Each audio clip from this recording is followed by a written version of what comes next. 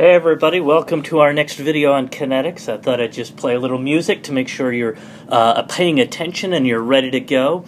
If you know that song, be the first student to email me with the name and the group of that song, and you'll get an A for the trimester. Okay, so let's talk about more integrated rate laws. In this video, we're going to go over the details for second and zeroth order integrated rate laws. And then in the next video, we'll go through a summary of all the different integrated rate laws and all their different equations to put a cap on everything. So second order rate law. So again, we're still working with the limited condition that we only have one reagent, namely A, going on to form products. And so, if it's a second order reaction, remember we're going to know the order as we do these integrated rate laws. If it's a second order reaction, then the rate is equal to the loss of A is equal to K times K times A squared, excuse me. So A is now second order. Now I'm not going to go through the calculus. If you want to study the calculus, if you want to copy all this fun stuff down, go ahead and pause the video. What I'm going to do is I'm going to jump to the conclusion here. The result of the calculus gives us what we can see here in the box.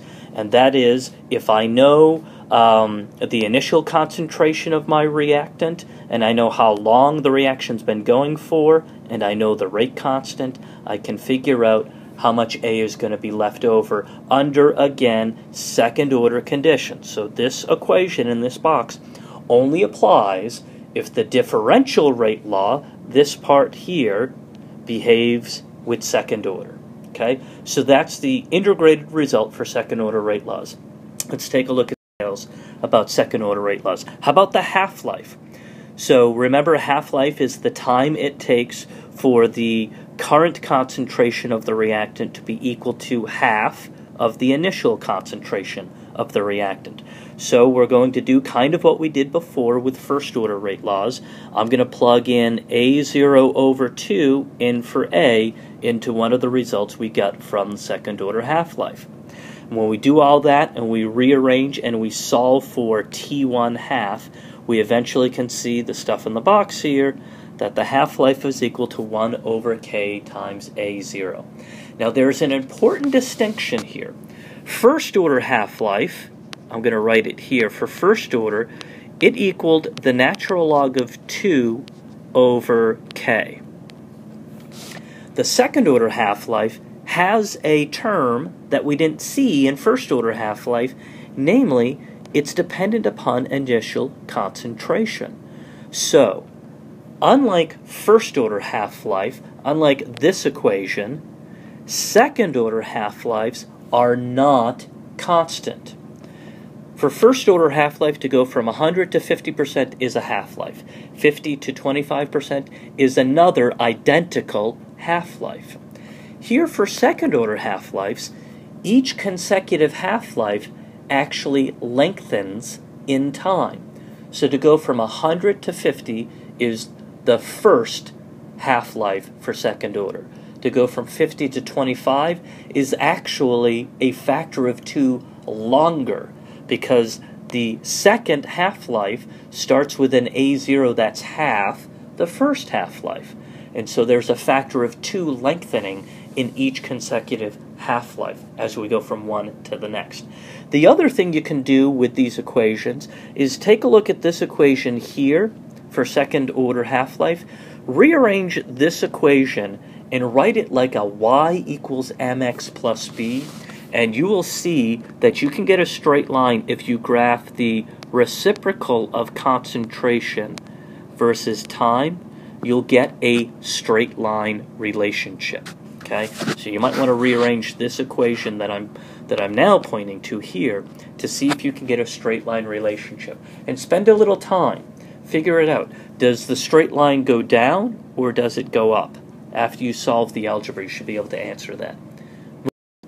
Zeroth order half-life. So again, same kind of conditions. One reactant going on to form products. We now have a zeroth order differential rate law. So the rate is equal to the loss of A with time is now equal to Ka to the 0, zeroth order. So again, here's a whole bunch of calculus. Pause it, write it down, follow it if you want, but our end result is here in the box.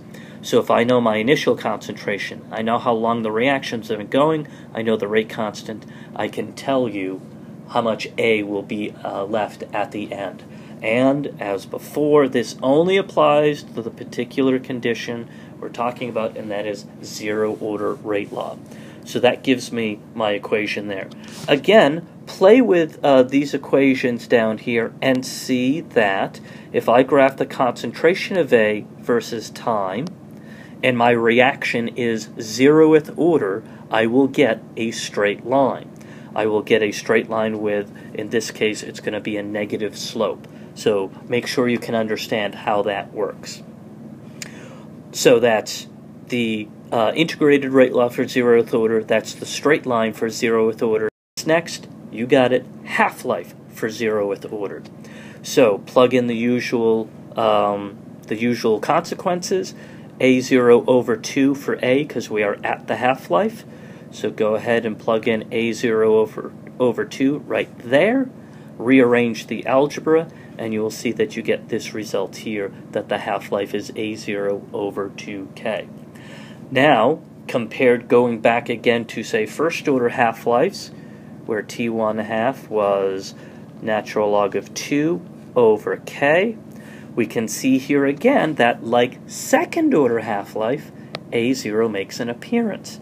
So consecutive half-lives are not constant for 0th order chemistry and for second order chemistry, which contrasts it with first order chemistry. Alright, so what I'm going to do in the next video is I'm going to go ahead and create a summary of all of this information. And until then, enjoy the music. See if you know who this is.